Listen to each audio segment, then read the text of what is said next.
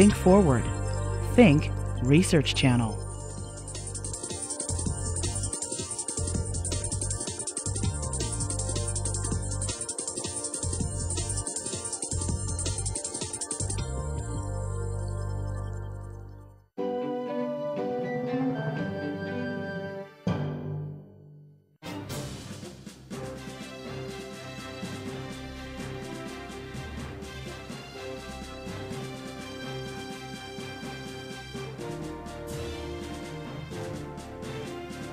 Well, my focus this afternoon is on Iraq, and in particular on observations that I took from my time there.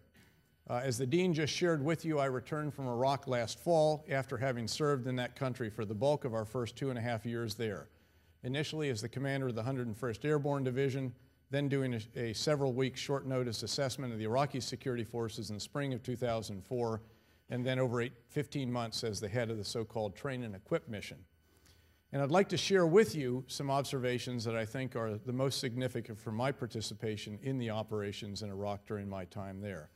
The first lesson that we took from Iraq, a lot of us, was how right T.E. Lawrence, good old Lawrence of Arabia, was when he wrote years ago, back in his own time in that region, about not trying to do too much with your own hands, but helping the others do it with theirs. He went on to say, oh, by the way, the perfect solution in your mind may actually not be so perfect in their culture after all. And so we did very much subscribe to the idea of helping versus doing, about helping good local leaders after you identify them and can piece together structures that are multi-ethnic, that are representative of their populations, don't have blood on their hands, and so forth. And in fact, in the 101st Airborne Division area in northern Iraq, we worked very, very hard to get an interim government in place very early on, and it did, in fact, enjoy a good degree of success. It was quite representative, and it did, in fact, include all the different tribal elements, technocrats, imams, Christian bishop, educators, professors. In fact, Mosul University is about like this university, not quite as big, actually, 35,000 students, and so on. And we think it was a very, very important thing to do. I'll talk more about Iraqi leaders at the end because, as you all know, that is the key to success in the way ahead there now. The second one was that particularly in a location like Iraq, where the expectations were extraordinarily high when we went in. In fact, we used to be constantly confronted with what we call the man in the moon analogy, and they used to say to us, General, you know, you Americans could overthrow Iraq in 3 weeks. You could put a man on the moon. Why can't you just give us electricity or water or whatever it might be, a basic need? And the truth was, frankly, because it was much harder in many, many respects, not the least of which is in more, let's say, the last 2 years, just because of insurgent activity attacking certain elements of the infrastructure. But they had enormous expectations. There was a sense that Iraq was the Japan of the Middle East, that all it needed was just to get rid of Saddam and it would take off by itself. In truth, there were 30 years of repressive policies, of being ruled by truly a kleptocrat, which is really what Saddam was, both an autocrat and a kleptomaniac, if you will, stealing from the Iraqi people with his regime and really damaging the society enormously through this enormously repressive means of ruling, which in many respects drove initiative out of the people and affected so many, many different families and citizens in the country.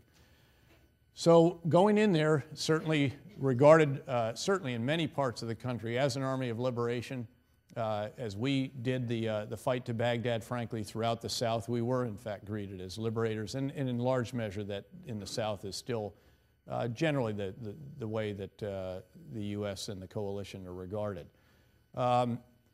Over time, however, we knew very early on that we had a half-life to that army of liberation, and the point of this is to say that this is a race against the clock.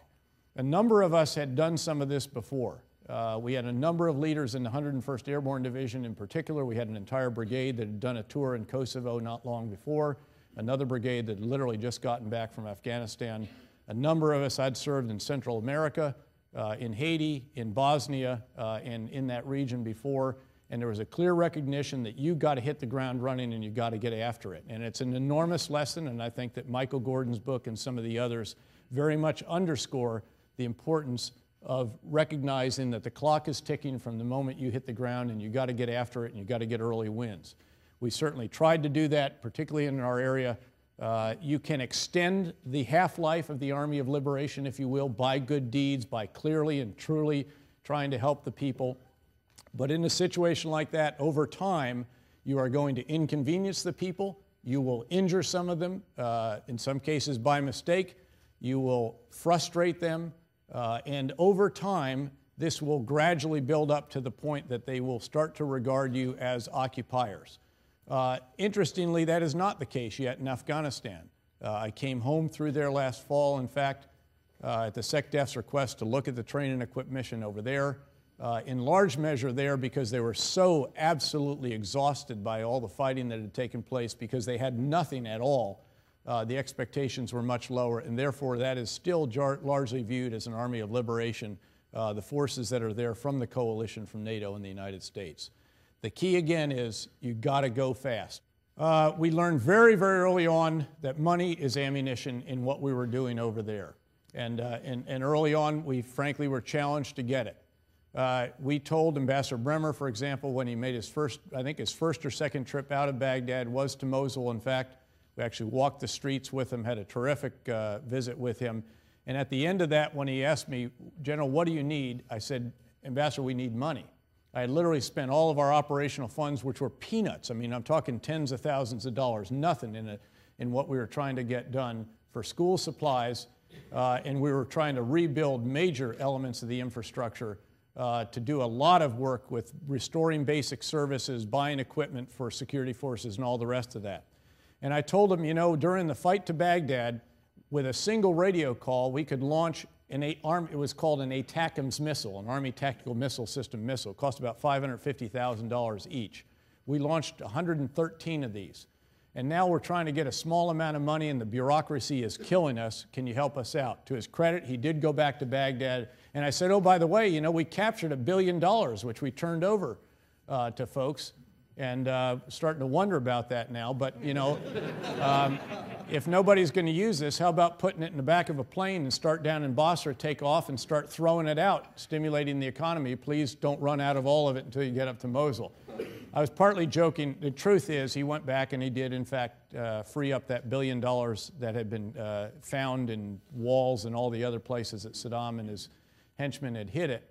And that did help stimulate. That was the so-called CERP money. In fact, some of the military in here probably were involved in that. Commander's Emergency Reconstruction Program. We eventually, in the north and in the 101st area, spent about $53.5 million in the first year that we were up there, which is a very, very small amount when you were trying to do what we tried to do. By contrast, over time, the train and equip mission budget is now up over $12 billion. Now, a lot of that's still being spent.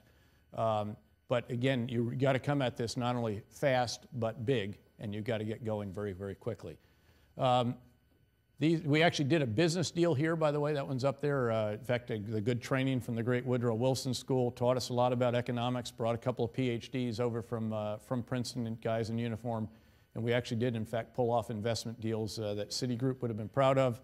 There were only about 16 or 17 millions, but that was enough to rebuild that place in that location at that time. You could get a lot for your money. The whole idea needed to be not about winning hearts and minds for us, although we certainly wanted to do that, obviously, because it extends the half-life of the Army of Liberation. But what we recognized very early on was most important was giving the people a stake in the success of their new country. And sadly, there are an awful lot of Sunni Arabs that over time came to feel that they did not have a stake in the success of their new country. And of course, one of the issues that Ambassador Khalilzad and General Casey are encouraging the Iraqi government to address is the sense that there are tens of thousands of Sunni Arabs that do not feel that they have, again, that reason to want the new Iraq to succeed. Again, it's been an effort for quite a while. I am convinced Ambassador Bremer did intend to do reconciliation as well as de-Baathification. He allowed us, he personally gave us an exception for a while that helped us enormously. And then that issue was really taken out of his hands, as he wrote in his book, by some senior members of the Iraqi Governing Council who hijacked the de-Baathification process. Big challenge, it still exists. It's something that the Iraqis will have to deal with now very much. The key again, though, is looking at each policy, each program, each initiative, and asking, will this create more Iraqis with a stake in the success of the new Iraq or not? And if the answer to that is no, you need to think real hard before you do it. And we did ask that question of ourselves each time that we looked at launching a new program. And again, we think that did help us at our level to try to get the right to navigate these efforts during the times that we were mentoring the new interim government and so forth. There is an operational question that we used to ask as well, and it's the one that's right up here. Because what you want to do is you ideally want to end each day with fewer enemies than you had when you started it. It's a tall order, very difficult, of course, but one way is to constantly test anything you're going to do by asking, will this create more bad guys by the way it's conducted than it takes off the streets? And again, if the answer to that is that it's going to create more bad guys, you need to look very, very hard at it, and you need to figure out how you can do the operation in a way that will be targeted, will not antagonize large neighborhoods or segments of the population when you're going after one or two or three key individuals. There are times when I would have been willing to very much risk a no answer to that question. One of those was, in fact, when we killed Uday and Qusay in Mosul. We did offer them an opportunity to surrender. We did, in fact, go into the house 2 times with Special Mission Unit members that were augmenting our force for that operation. We had 3 of them wounded, 1 of our soldiers, and then we decided that they clearly were not going to come out. There was no way, and that is when we, in fact, engaged the house with very precision anti-tank missiles. The fact is that did not cause large damage in the neighborhood. Had we dropped a bomb, which in fact there were some that were at least considering that, or used maybe a tank or something like that, then it might have been a different matter. But in this case, we found a way to do that. But I would have been willing to take a good bit of risk in that particular case. The key in fulfilling that previous imperative of conducting operations in a targeted manner so that you can get individuals precisely and without doing sweeps whenever possible is intelligence.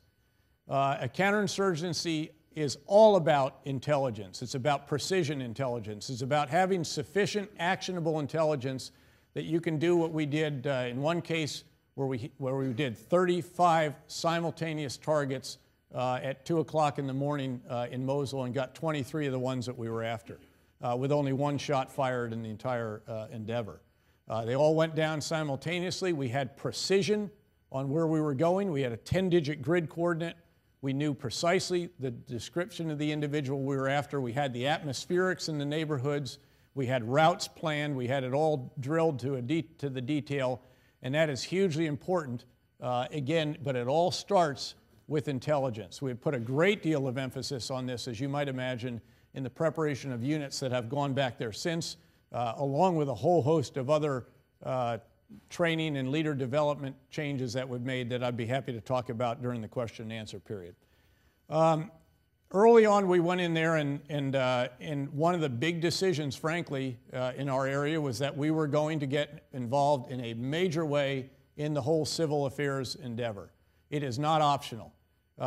It would be wonderful if civil affairs battalions alone could do it.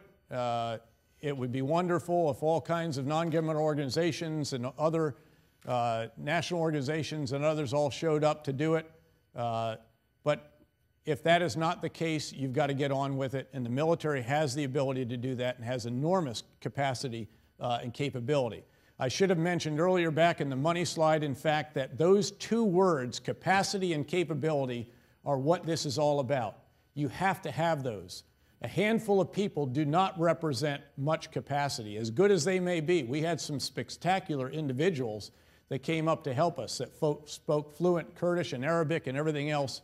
But again, those are armies of one, and they're very small armies. You need large organizations that have their own communications, that have their own security, that can support themselves.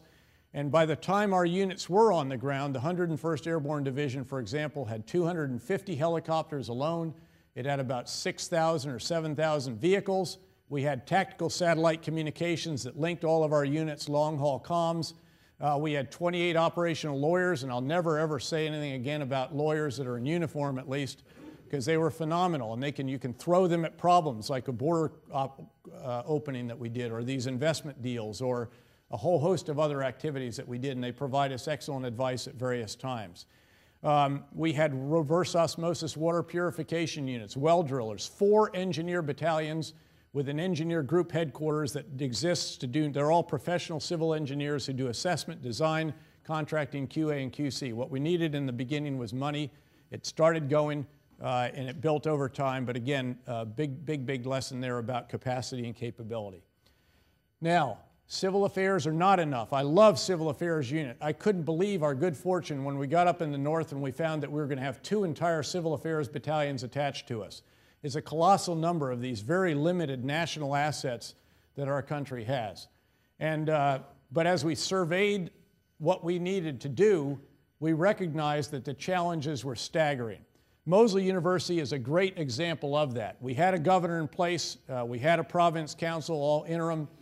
We sat down with them. We had the security piece going pretty well, had cops back on the street and the rest of that, and sat down with them and said, okay, what's your next priority? And interestingly, they said Mosley University, which was a bit of a, I mean, it showed the commitment. By the way, it shows how much the Iraqi middle class has always treasured education. And Mosul's a fairly educated city. Mosley University is their second most prestigious university, second to Baghdad.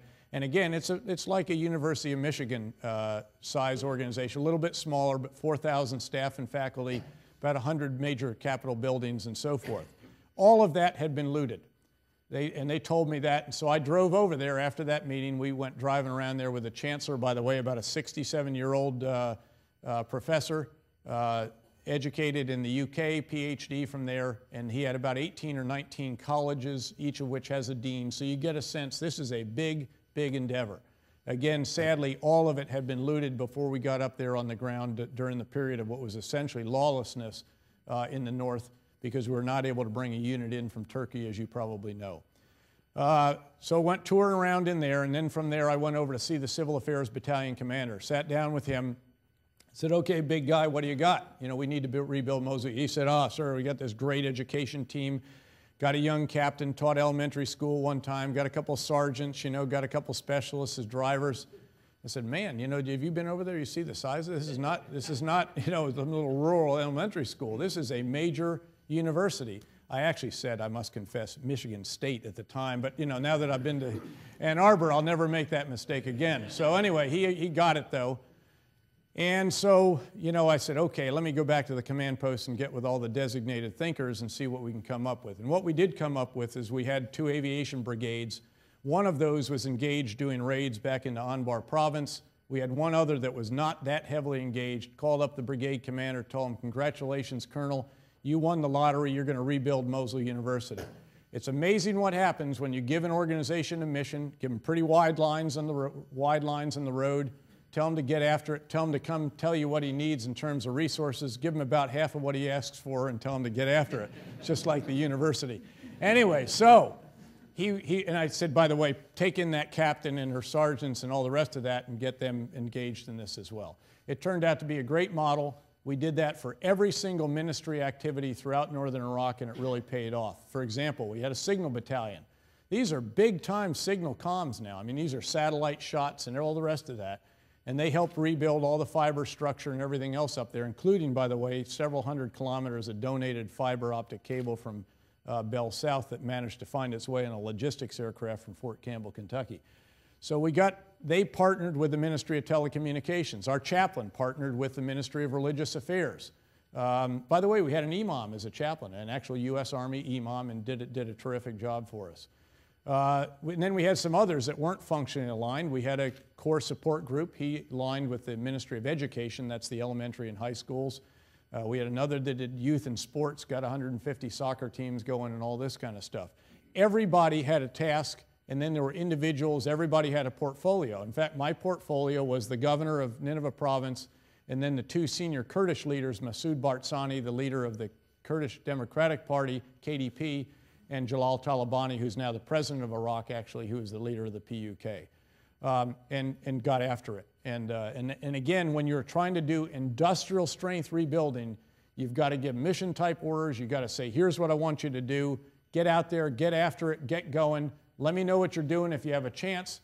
Oh, by the way, if you don't have a chance, don't worry. Keep going and I'll come out and see what you're doing. And if you're outside the white lines, I'll tell you. By the way, we had 2 or 3 of our 9 infantry battalion commanders. We had about 40 or 45 battalion commanders total. But the infantry were key because they controlled ground. And there's probably 2 of those that really weren't that enamored of nation building. And the word came back to me, and I sort of checked this out. I mean, there's one guy that all he was doing was going on every single raid his unit did every night, because that's what manly men do. And his battle rhythm was phenomenal. He got up about 10 in the morning. He lifted weights for an hour. You know, we brought our weights with us. This is the 101st Airborne. So, and we had pull-up bars. But anyway, so he's getting after it, and he'd get the update for that night's operation, go through the rehearsal, and then he'd go out the gate with the unit. You know, really admirable stuff, sharing risk at the point of decision and all the rest of that. The problem was I needed him doing nation building. So we put the word out. A couple of days, I said, I'm going to come down there, brigade commander and assistant division commander, get the word to this guy that I want to go down there and confirm his excellence in the plan on nation building 3 days from now. Of course, they went the day before and the day before that, and by the time we got down there, by God, you know, he was exhausted. I said, what have you been doing? Oh, sir, I've been delivering air conditioners to imams all day. So anyway, that's what you got to do, and the 3rd ID guy knows that too. Okay. You got to build not just battalions, brigades, divisions, and we learned this big time. You got to build institutions, and in fact, the institutional mission was given to the organization that I commanded when I was last there about a month or so before I left. In fact, now the challenge in Iraq in the future, I think, is going to be ministries. It is the ministries of finance through which all this enormous oil wealth has to flow to get to other ministries to get out to do any good for the Iraqi people. It's an enormous challenge. They were incredibly hidebound bureaucrats in the past. These are very tiny pinholes through which decisions and money have to pass still, and it's something that needs a great deal of attention. And I want to assure you, when I went back and did some calls in Washington after coming home last fall, that I made that very, very clear to the folks with whom I met at that time. It's a lot easier to build infantry battalions than it is to build logistical structures, to build ministries, military academies, staff colleges, branch schools, training bases, and all the rest of that. You got to do it all, and you've got to try to do it simultaneously if you can. Very big truism. Anybody that's any student at all of counterinsurgency operations knows that you can lose it militarily, but you're not going to win it militarily. You're going to win it politically. And over time, that is what has to be done. Over time in Iraq, there will be a political solution. There has to be a government of national unity. It has to reach out to those Sunni Arabs who are rational and would be willing to be part of the solution instead of part of the problem, thereby stripping them off from the true, no kidding, foreign extremists and national extremists, the Saddamists who will never come in from the cold, and the violent criminals, many of whom were let out of jail by Saddam in the fall of '02. These are critical elements to all of it, but if you do an equation that says, you know, drawdown of U.S. forces equals, there are an awful lot of factors in there, and probably the biggest coefficient goes in front of the factor that has to do with political environment.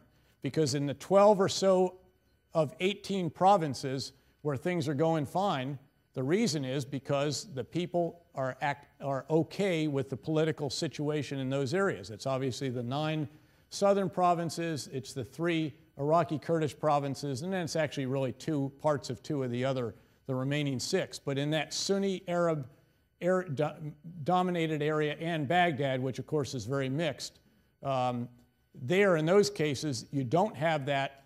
It's why you have the sectarian strife, and again it has to be addressed by Iraqi political leaders. You know, we've learned over and over how important it is to understand the culture in which you're operating. I mentioned to the dean earlier today that, believe it or not, one of the big things that a civilian graduate school does for an Army officer is teach them that there are some really bright folks out there in the world that don't have the same basic assumptions about life in general, core values perhaps, and all the rest of that. And that's a pretty good preparation for going into a foreign culture, frankly, because again, very bright people there have different approaches to life. Believe it or not, you know, if you live a bit of a cloistered existence with your nose to the grindstone all the time, the way we occasionally do in the military, This is an extraordinary experience. And by the way, I'm happy to report our Army is going to send several hundred additional officers, young officers, to graduate school each year, and the Ford School's got its hand up, and they'll get their share, I'm sure. Again, this is what you have to understand. And interestingly, these are members of the province council up there in Nineveh province, and I can still look at each of these and remember the background of the individual, if he was from a political party, what his views would be on many of the different issues and all the rest of that. And we had to do an awful lot of this right there. That's a brigade commander sitting with the deputy governor of that particular province. It all comes down at some point to local leaders. About a year ago, a lot of us started saying, hey, the good news is this is approaching the point where Iraqi leaders can take this forward. The challenging news is this is approaching the point where Iraqi leaders have to take it forward. And it's leaders that'll start at the national level with individuals like these right here, again, forming that government of national unity. It will include developing capacity and capability in the ministries so that the resources of Iraq, which are phenomenal. Iraq is not just sitting on the second largest oil resources in the world. It has something no other country in the region has, and that is water. It's the land of the two rivers, the Tigris and the Euphrates. That also means it has incredible agriculture. It has a phenomenal irrigation system still, even though it was totally, really ignored by Saddam in the final 10 years and required a lot of repair. But again, these ministries are the key to providing for the basic needs of the Iraqi people, and they have to be supported by the national leaders. At the province level, they can't do winner-take-all politics, which is really what Iraq has been about an awful lot of its existence, and that's going to be a challenge. And then, of course, in the security forces, they have to have leaders that have, again, sort of the values that I think most military leaders in the world would subscribe to, where you look to your soldiers' needs first and then to yours. You share their risk, you share their hardship, and you deal with them equitably on the basis of their ability as soldiers, not because of their sectarian background, tribal affiliation, or political party. We have a huge responsibility to these young individuals, called here the strategic corporals or the strategic lieutenants. They are people who are out on the perimeter of a hasty perimeter of a raid. They're the people who have put in a traffic control point on short notice. They are people who are therefore making, in the blink of an eye, life or death decisions about whether the car approaching them at a high rate of speed is a suicide car bomber or just somebody who didn't read the sign and blew right past the light that was flashing. It's enormously important so that we can minimize having to stop vehicles like that. And of course, in some cases, not only are these life or death situations, there are situations that have strategic consequences if you get them wrong. We owe an obligation, again, as I said, we have an obligation to these individuals. We must continue to improve the training that they get for the situations that they face in places like Iraq, and we've got to help them shape the situation with better, simple technology. I mean, just how do you stop a car so you don't have to put bullets in the window? How do you make sure that the sign is really visible at night in a country where people are on edge to begin with and nervous about whether it's a militia checkpoint or it's a legitimate coalition or security force checkpoint? Very, very challenging problem, and in truth, you cannot imagine how difficult the security environment is for soldiers who are working in a country where any person who approaches them could be a suicide vest wearer or could be driving a car with a bomb on it. And that leads to this. You've got to have leaders who are flexible and adaptable, leaders who can perform tasks for which they may or may not have been trained, some tasks that they never even envisioned when they entered the service, when they went through their branch schools and their professional military education. Frankly, we have completely revamped our training all throughout our education system. At the combat training centers, what used to be the clash of the tank titans, the big tank battles in the Mojave Desert at the National Training Center, which we oversee, has now become a continuous insurgency where our soldiers, the opposing force soldiers, even are allowed to grow beards. They act like insurgents, and we even bring in 300 or so Iraqi role players who are honest-to-God Iraqis. They just now live in San Diego or Los Angeles. and they take great delight in playing these roles. We got about 2,200 different roles that we pick from for them to act out, and they do a great job. In fact, we were just out there recently using our survival Arabic with them, and it was a lot of fun. In fact, we found Kurds who were playing Shia, and it's the only place in the world where all the Kurds get together and all the Iraqis get together. I don't know what we do here in our country. The last lesson is the most important when we're talking to U.S. military leaders, and we got a lot of future ones here. And that is that the #1 job for the leader of a military organization in a challenging situation like this is to set the right tone. Now, the truth is that the dean would tell you that the most important job of a leader in any organization, and Citigroup would say the same, is to set the right tone for that organization. In a situation like Iraq, it very much begins with the right ethical tone. It includes clear instructions on treatment of detainees. It includes swift action if people get outside the white lines that have been put down for them, and dealing with the local population, again, with detainees and in a host of other cases. It includes very much finding that right mix of the kinetic, of the lethal activities, the traditional military actions, and the non-kinetic, the non-lethal activities, the nation-building aspects, in a sense, the softer side of things.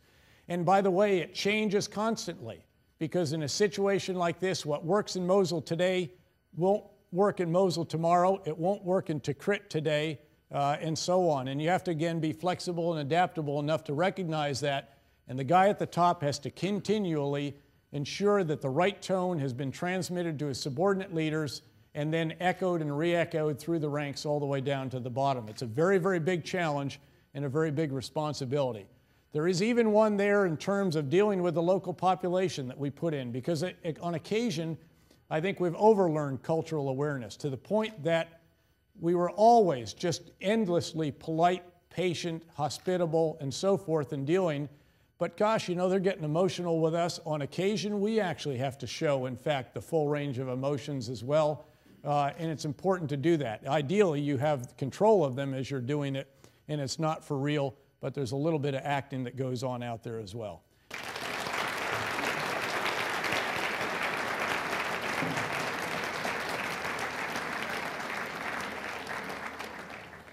Is it realistic that American force levels can be reduced in light of the problems facing Iraqi security forces, including sectarian loyalties, infiltration by insurgents, and corruption? Yeah, I think it is very much, actually. There have been no end to challenges in helping to build Iraqi security forces. And you can, take 20% off all the statistics. I can tell you that it has been a steady climb in terms of capabilities of those forces. Where in the summer of 2004, when the initial Iraqi government assumed the sovereignty of their country, there were virtually no Iraqi battalions, infantry battalions, fighting with our forces at all. There are now some, 55, I think it is, 55 police and army battalions that are at what are called in the lead, and another 70 or thereabouts that are in what's called the category of fighting alongside. We ought to pull that up. We actually have a slide so I make sure we don't misquote. But it's roughly around, there's in the neighborhood of 130, 140 battalions are actually in the fight. There are there's unevenness in some of the quality of the ones naturally that are more inexperienced than others, but those that we started building all the way back in 2004, the 1st Division, the 6th Division, the 2nd Division, others, they are actually doing quite well. And it does give you very much hope, I think, that if there can be a government of national unity, which again is the key ingredient to the way ahead, that they can very much allow us to draw down our forces. And this is an unclassified characterization because there's a classified, but we're always lower with the unclassified. Again, has continued a pretty substantial level of progress. This is the very latest one, I think, that literally just came out a week ago.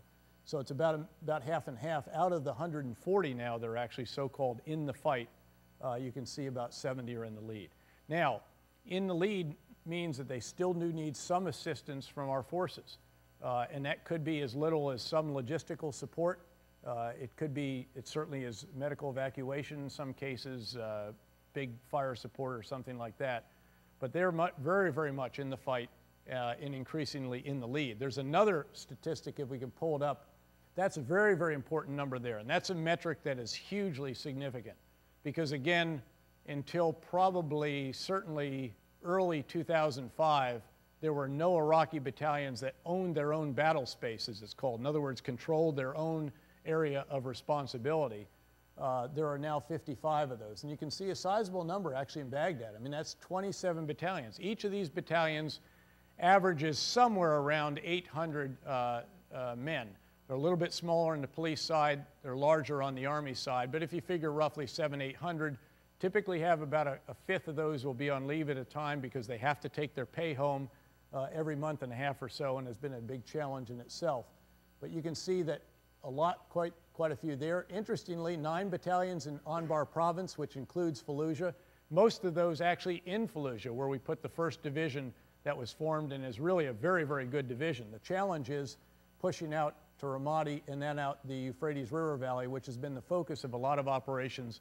And there are actually 2 full Iraqi divisions in Anbar province now that are very much operational, where again, back in, say, November of '04 during the operation of Fallujah, there was virtually nothing. What is your opinion about the recent elections and the status of women? Is this a concern for the future of the country? Well, as I recall, there's a mandate in the Constitution that women have to be a certain number in the National Assembly, which I can assure you is a vastly higher number than they ever had before. Interestingly, when we did the interim election in Nineveh province, in the beginning, we could not persuade them to allow women to be on the province council. We did eventually. By about October, November of that year, we actually were successful in getting them to add 4 women to the province council. Women have always played a very big role in Iraqi life. They have actually traditionally been very, very active in the medical field, the legal field, education field. Not necessarily, though, in the military, certainly, or in perhaps the inner circle, with a couple of exceptions. There was one very prominent female that you may recall. But there is much, much greater participation in the National Assembly than there ever has been, and it's by Constitution. So I think that that's actually a pretty big step forward for women in Iraq. That's not to say, again, there's not challenges, and that in some cases the resurgence of more fundamentalist forms of Islam is not running counter to that, because I think that's the concern that people have. Okay? In the military, how do you teach adaptability? It's a great question. There are a couple of ways that we think that you produce. We have this wonderful buzzword now. You know, the military is very much into jargon, and of course we now have the Army pentathlete leader. The pentathlete leader, I guess, is somebody who's versatile and, again, has this quality of adaptability and the quality of flexibility that I talked about that's very important in this endeavor. Some of it actually comes from American culture. Some of it comes from the way we try to train people and in a sense, challenge them in a lot of the basic military courses they get, with literally everything from leader reaction courses to what do you do now, Ranger exercises, what do you do now, Lieutenant, all these types of scenarios, field exercises, and so forth. In our field exercises, unlike virtually any other countries until we started doing it, there is a free-playing, thinking opposing force that can beat you.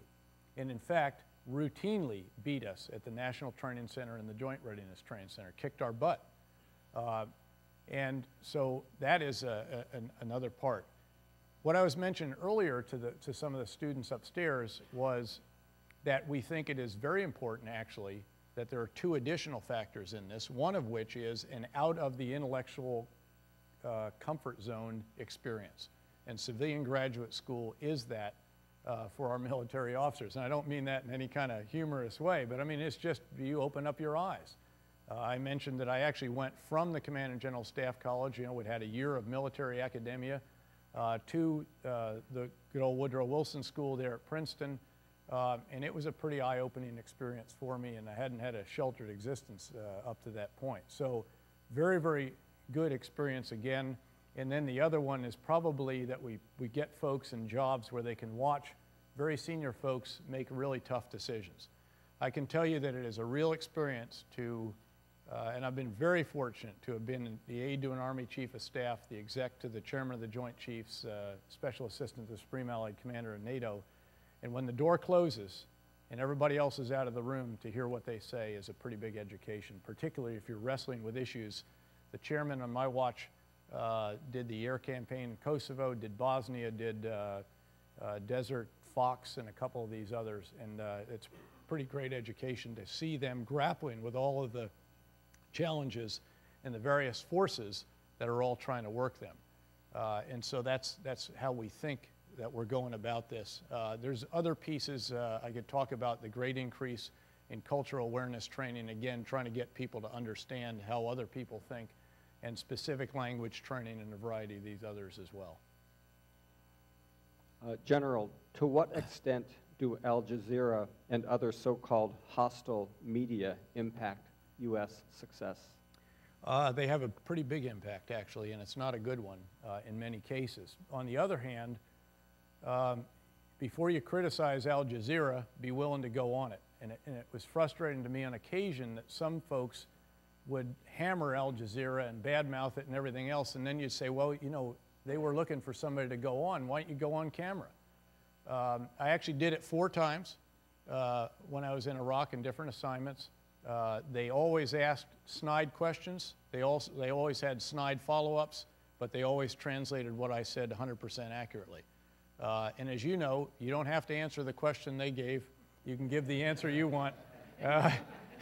You know that old joke about the speaker, you know, the person asked the question, the speaker gave the answer, and the person stood up and did the follow-up and said, well, you didn't answer my question.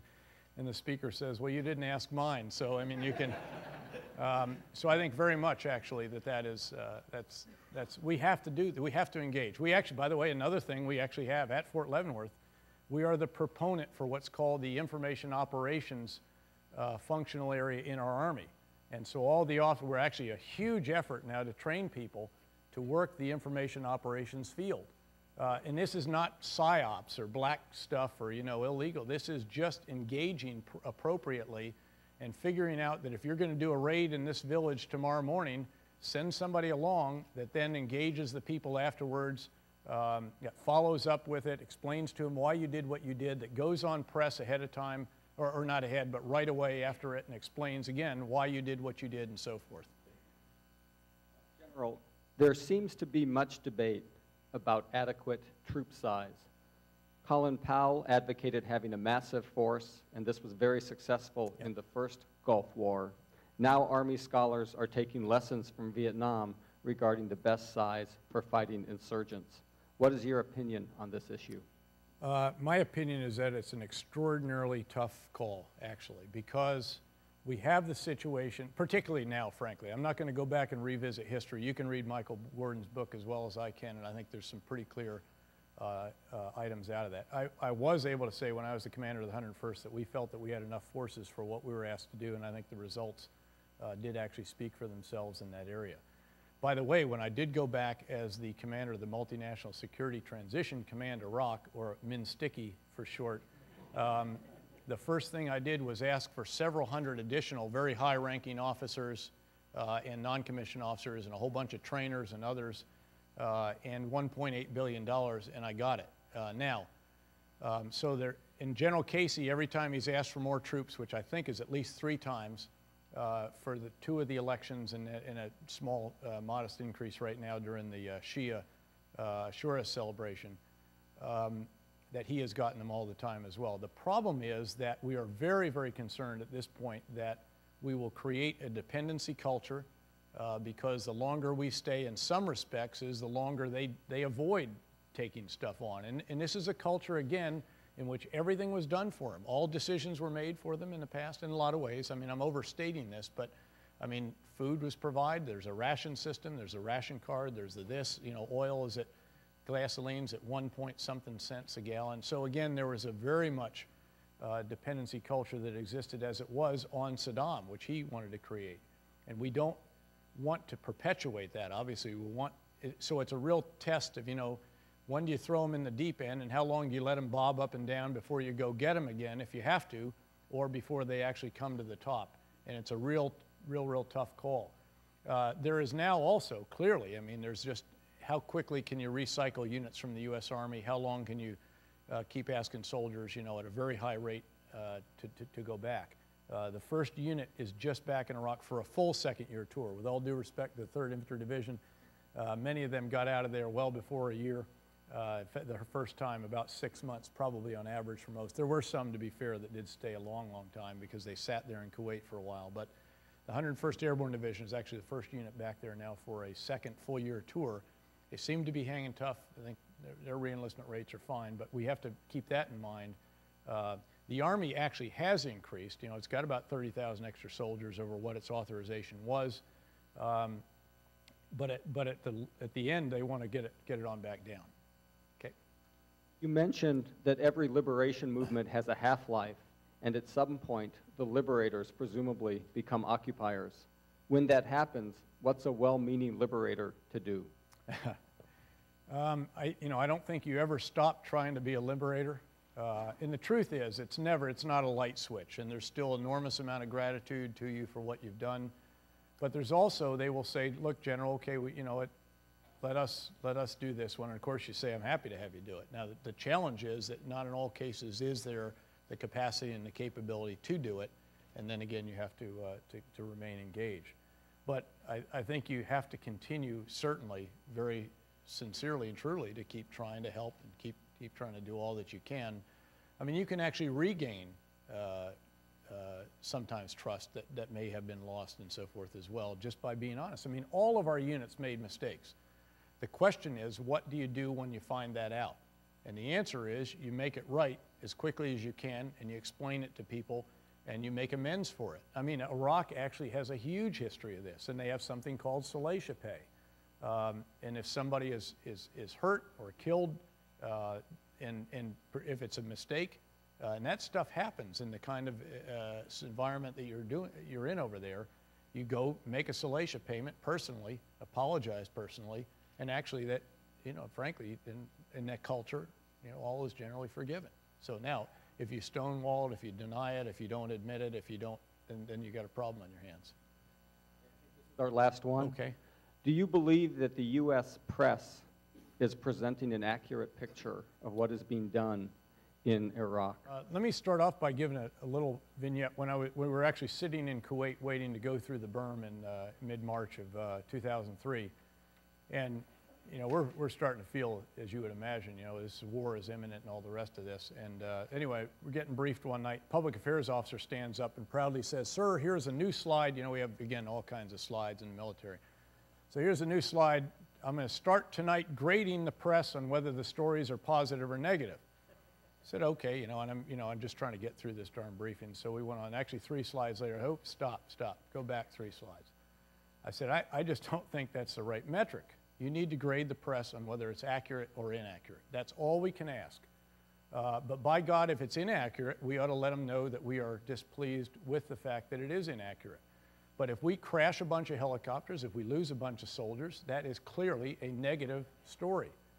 But if it's reported accurately, that's all we can ask. We're not going to try to spin this thing, like a top or something like that, because it won't work. And again, there was, to some degree, an advantage of, watching real senior guys at real senior levels and learning, don't ever lie to the press, because it doesn't work.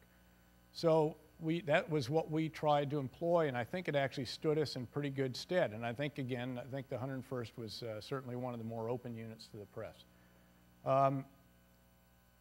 Having said that, on several occasions, I went back to very senior people, including, in one case, the son of the former owner of a very, very important newspaper in America in Washington, and met with him and did discuss an article that I thought had completely missed the mark.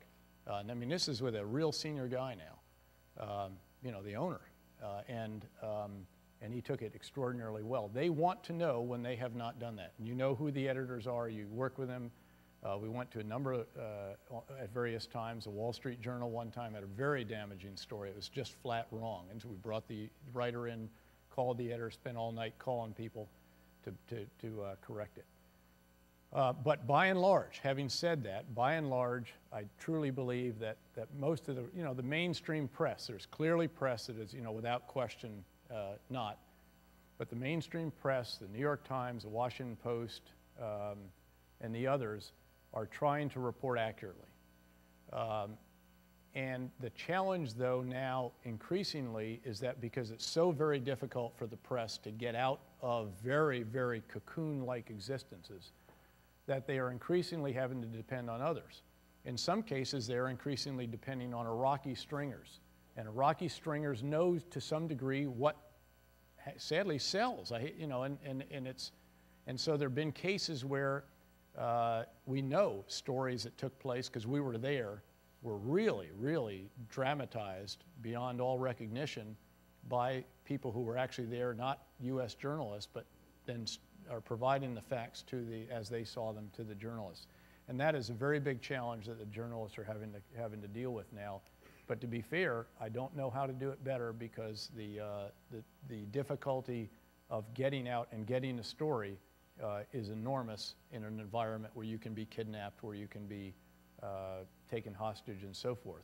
99% of the time they could probably drive around just fine in Baghdad, but that other 1% is horrific. And as those other 1% accumulate, as you would imagine, the various organizations have really restricted their members of the press.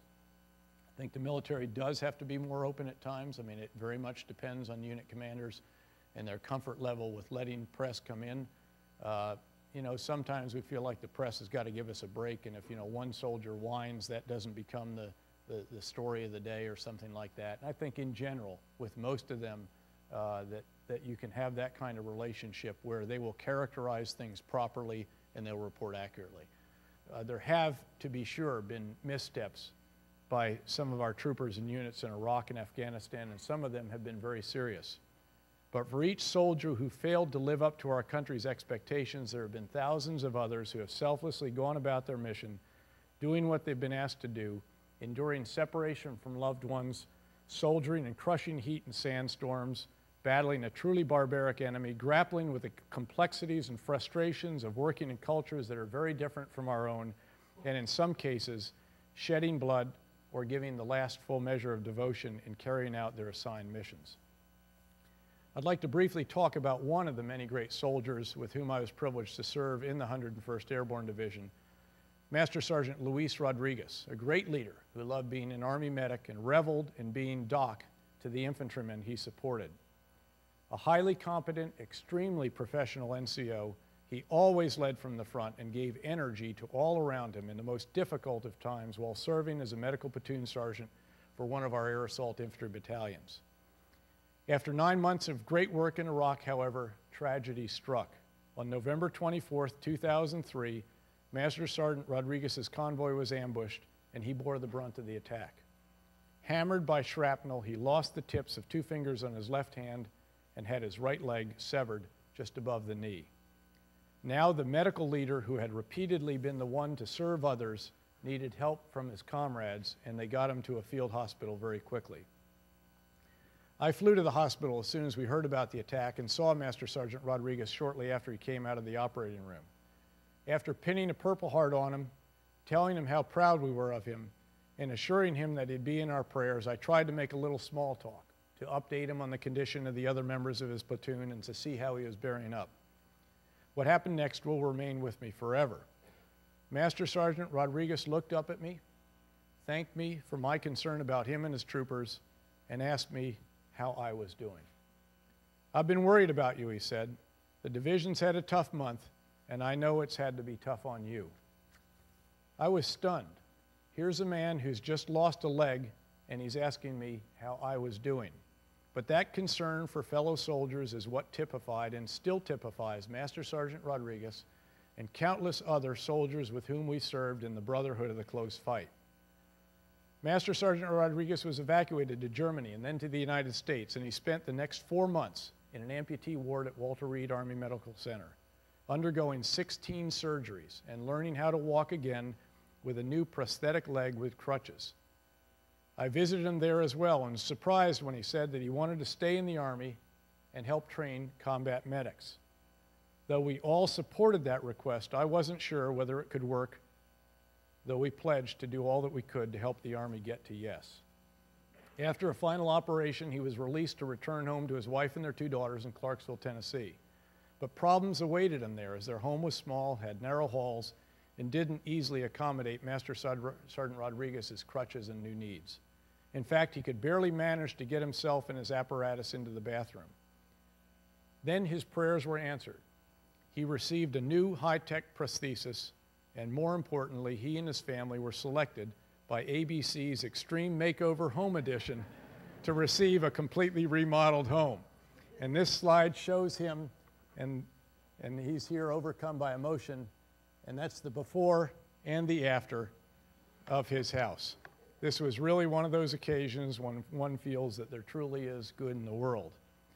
Meanwhile, he continued his fight to stay in the Army to do the job he loves, training combat medics. And thanks to some great senior leaders in our Army demonstrating that same flexibility and adaptability I've talked about in my remarks, he was allowed to stay in uniform and was selected to be the non-commissioned officer in charge of the Combat Medical Training Facility at Fort Campbell, Kentucky. Meanwhile, Master Sergeant Rodriguez's wife proved to be a hero in her own right.